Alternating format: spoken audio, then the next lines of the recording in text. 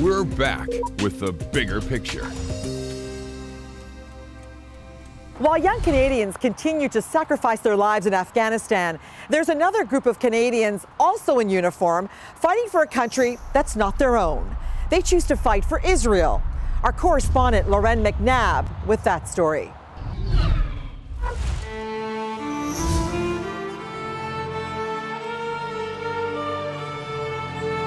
They don't exactly blend in with the tourists or the holy sites. Soldiers at the bus stop, in the city, on a walk near the beach. For most Western visitors, this isn't something they'd see at home. For 36,000 Israeli soldiers, it doesn't look like home to them either. At least not the one they were born into. There isn't a single day that goes by that I don't think to myself, 3 years ago, I never would have imagined myself in this position. Sean Hoffman is a sergeant with the Israeli army, but in 2006, he was sitting in a Toronto classroom. We're looking out at Lebanon here. We have one of the villages just on the other side there that's closest to the border. It's a good idea every once in a while to sort of just have a peek at what's going on over there. Born and raised in Canada, the then 22-year-old was just finishing university and, like most his age, was considering his options. For the Jewish Canadian, a life guarding borders for this or any military wasn't one of them. But moving to Israel was.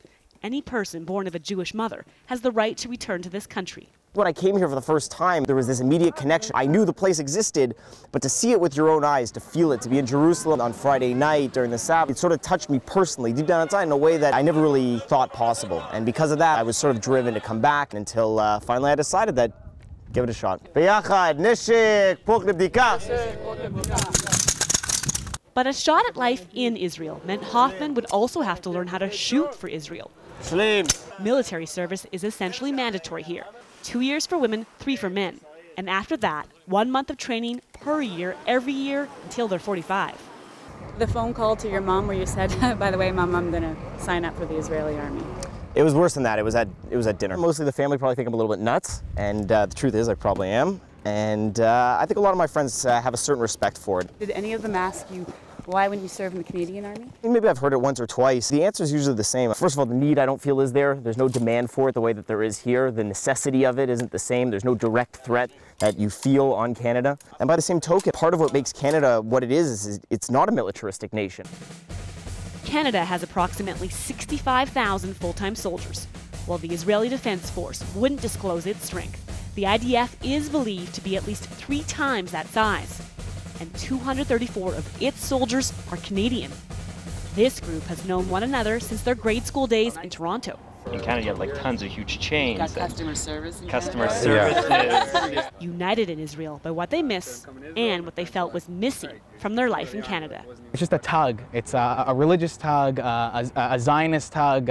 It's some sort of tug that makes you feel that no matter how comfortable your life is there, it's just something about it isn't right. While Moishe Lipner considered giving to Canada's army, in the end, he too chose the IDF. I'm very patriotic to Canada. I am. I mean, I'm in Israel and I'm wearing a shirt that says everyone loves a Canadian boy. I'm very proud of being Canadian, but it's not the same. Personally for me, all 4 of my grandparents are Holocaust survivors through some of the worst camps, Auschwitz and whatnot. All of their family was wiped out.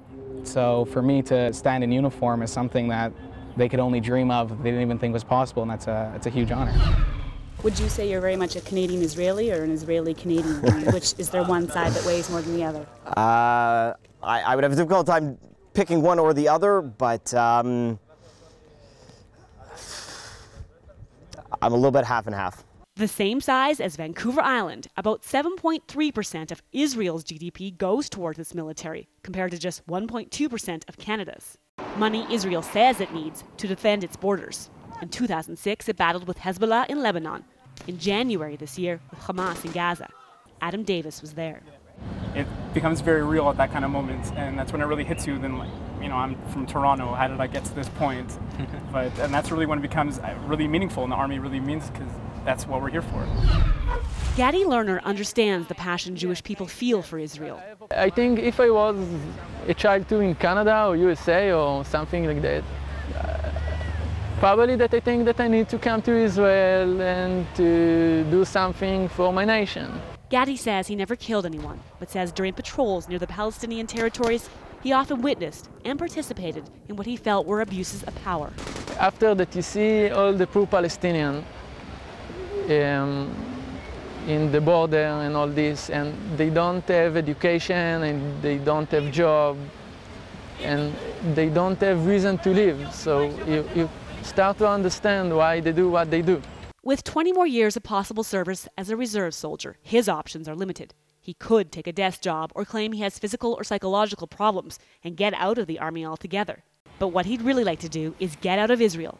Canada is high on his list of places to live.